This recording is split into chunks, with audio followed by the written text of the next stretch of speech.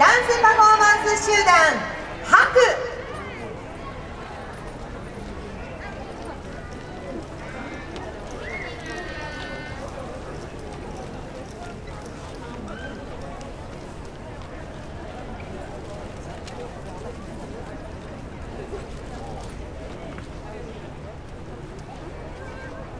ダンスパフォーマンス集団HAKUでございます。札幌よさこいソーラン祭り2日間、澄み渡る空の下で非常に楽しく熱く演舞することができました。そして最後に一次審査賞を賜りまして大変嬉しく思っております。これからご披露します作品ですけれども、私たちの地元小平音頭、また東村山音頭が入っております。その作品を支えてくれた今日は最後に歌い手、煽り手を紹介したいと思います。煽り大将小山、歌姫ゆりえ、ありがとうございます。そして煽り王子最新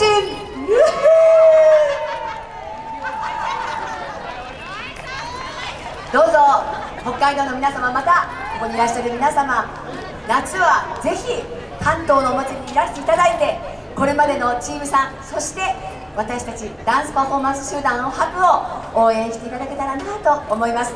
どうぞお楽しみください。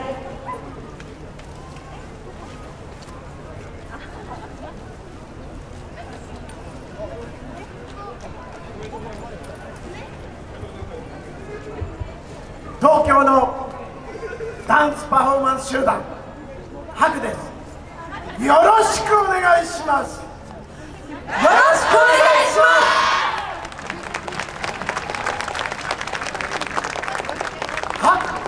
HAKU2019 我が道に迷いなし、我ら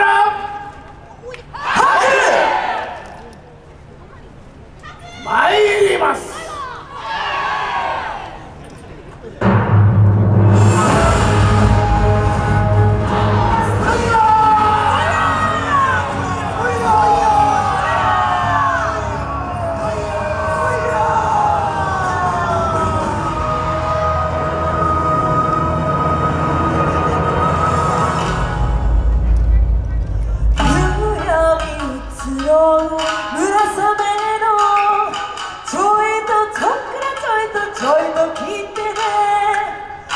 東村山男道、はい。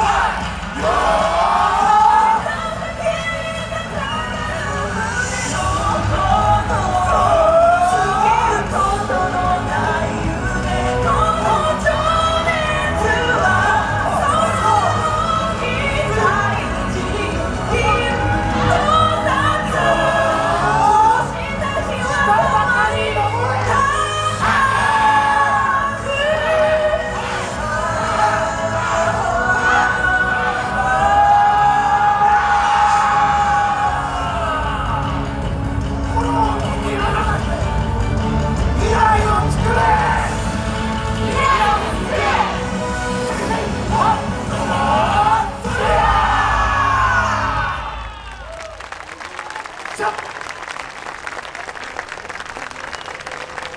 りがとうございました。ありがとうございました。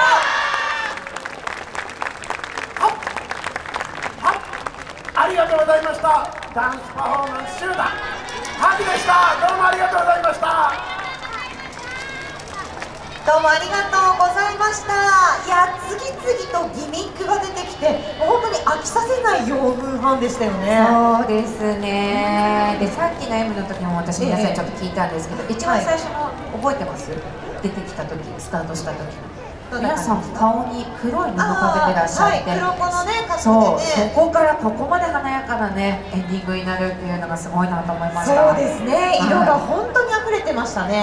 まあ、気になるのは途中出していたうちわなんですけれども、なんか女性の顔がプリントされていましたよね。皆さんの方には向けていましたけれども、どんな美女だったんでしょうか。気になるところね、ちょっと喋ってたんですよね。誰なんでしょうねっていうことで、以上、ダンスパフォーマンス集団ハクの皆さんでした。ありがとうございました。ありがとうございました。